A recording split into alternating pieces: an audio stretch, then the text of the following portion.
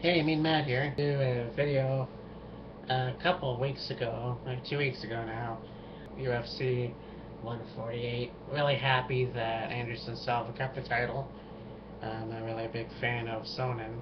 But, anyways, now for the Raw review. I really like this week's Raw.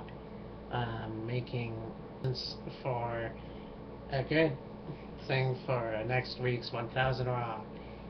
Many good memories, 1,000 episodes. Really, really cool, But too many to name. I won't do a list. Anyway, so Sam Punk came out basically and talked about Money in the Bank and saying how, he won, but AJ was a little lost.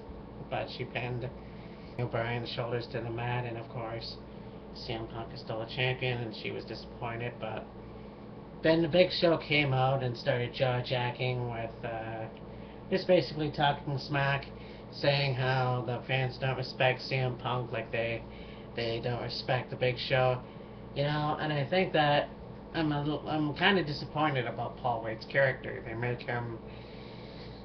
They make things difficult for veterans, give them really stupid storylines, kind of like Chris Jericho, or when Bret Hart came back and they gave him the U.S. title even though he didn't really need it. It's the same thing with Paul White and the Big Show and all this other bull crap.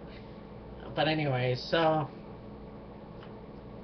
Kofi Kingston and R-Truth defeated Primetime Players. But before that, AJ was... No, this was after, actually. Brian interrupted her and said he wanted to ask her something, but then Eve came out and started talking smack about AJ, which, of course, I'm a huge AJ mark.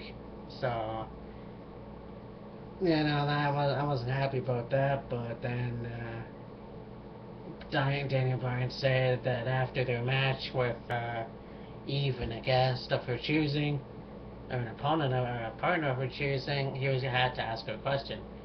So I was interested to see how this was going to go. I think they're going to make Daniel Bryan a face again. But I do it's going to happen. I don't know. But Alberto Del Rio defeated Zack Ryder.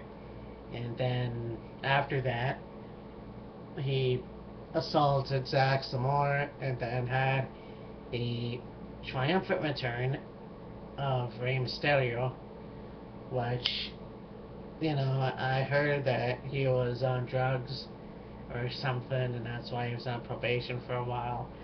But it made it out, if I'm spoiling it, whatever. They made it out that Alberto beat the shit out of him and he left for a while. But he's back now, so we'll see how that goes. And then we had the Heath Slater, which is probably one of my favorite heels, besides Daniel Bryan, because they can be really good heels, but don't have to use profanity or bad language, and that's pretty cool, playing it up for the kids, I guess. Anyways, so he's talking smack about the people he's faced in the past: Dark the Clown, Bob Backlund, Psycho Sid Justice.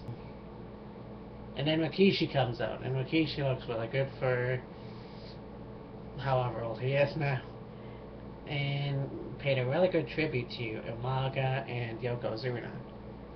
So I thought that was cool, and I thought it was a really nice touch to have him dancing with his sons, Jimmy and Jay, the Usos. Then we had Daniel Bryan and AJ take on the return of Miz, who returned to Money in the Bank, and Eve. And then after the match, which was a pretty good match, not the greatest, but it was a good match. After the match, Daniel Bryan proposed to AJ. So I don't know whether they're going with this storyline, but I hope it's not what I think it's gonna turn out to be. Who knows though? I mean, Raw is always full of surprises. Um, and I'm not sure how the fans reacted at first. So, if Daniel Bryan's turning face, that's fine. Then right back, and Jack Swagger. Well, they didn't have a match. They were going to have a match, but then they just beat the shit out of each other, and the match never even started. What's really pissed me off, because I thought Ryback could have actually had a match with a superstar of Raw or SmackDown, but that never happened. Oh well, that's life.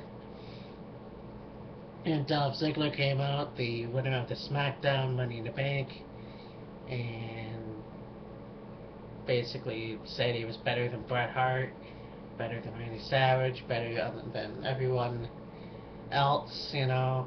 And then he was going to say he was going to be a better champion than Chris Jericho.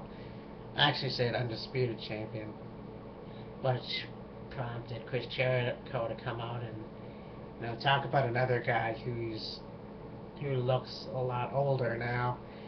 And it's true, they look a lot, but he really is showing his age. But he still has